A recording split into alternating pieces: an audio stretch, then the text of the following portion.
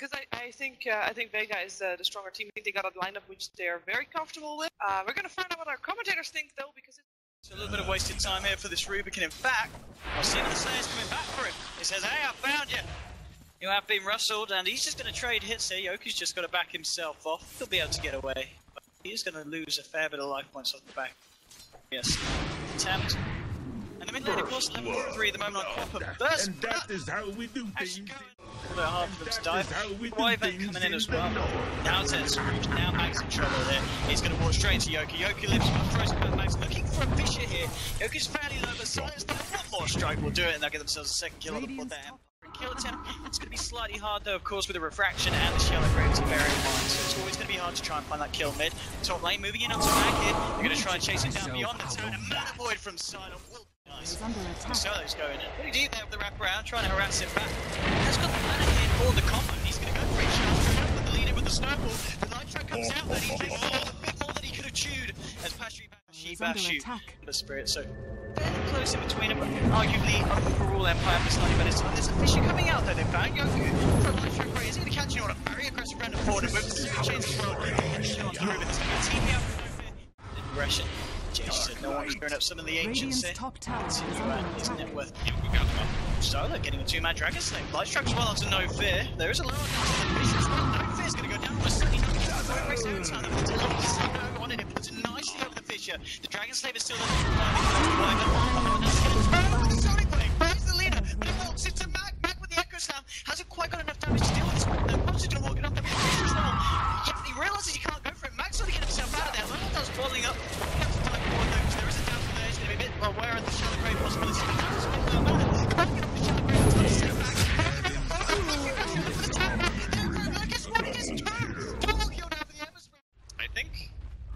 Honestly, I think Dazzle is still really good, but you're gonna get both no matter what. There's a light track here, but Solo's the one in trouble. Snowball straight in for resolution. There's 2 moves to back him up. Solo. Look at that. That's gonna be it.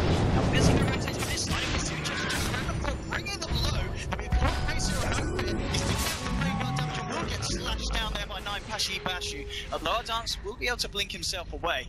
But it's just a 1-for-1 trade there, support for support. But obviously, that was Empire committing 3 heroes to the rotation, and that. No, nothing to cancel it. Yoku, he knows what he's doing. So just a 1-1 there. Jungle. More now, Mag. Did the shards, or maybe it's resolution trapped in with him. Mag just giving him a slap. He's got the Fisher to follow through as well. He's going to need some backup. It is coming in as we see down here. And then rotating forward. The shards now to change the resolution. He's not getting himself out of this one. They'll kill the Tusk in return. Radiance. The A team, everybody TPing in. There's also movement down the river. They'll get the traps off. Now moving forward.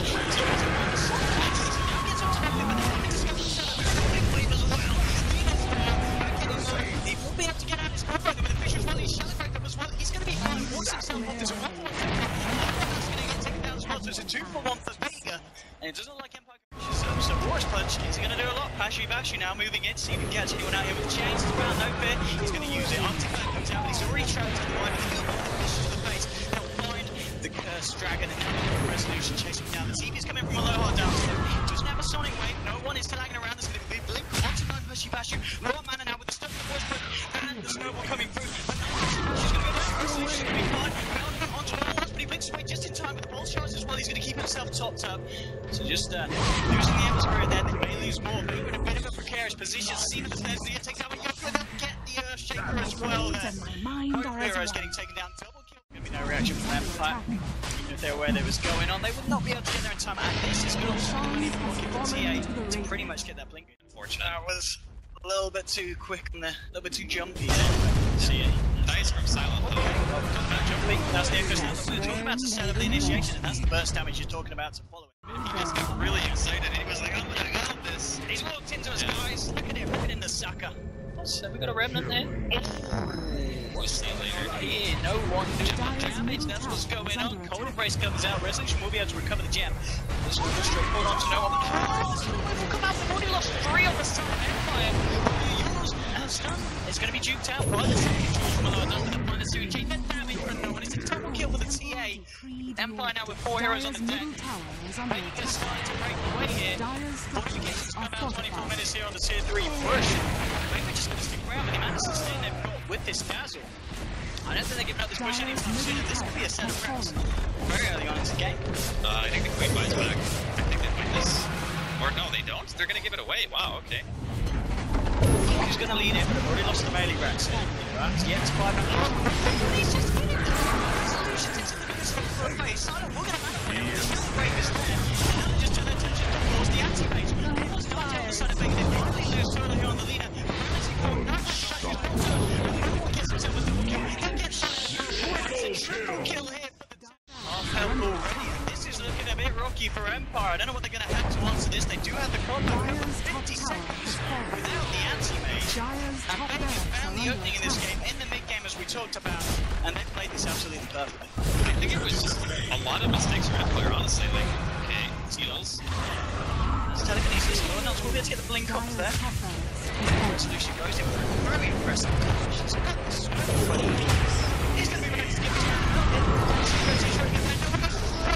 Double kill this time for Solo. And now he's dead as well.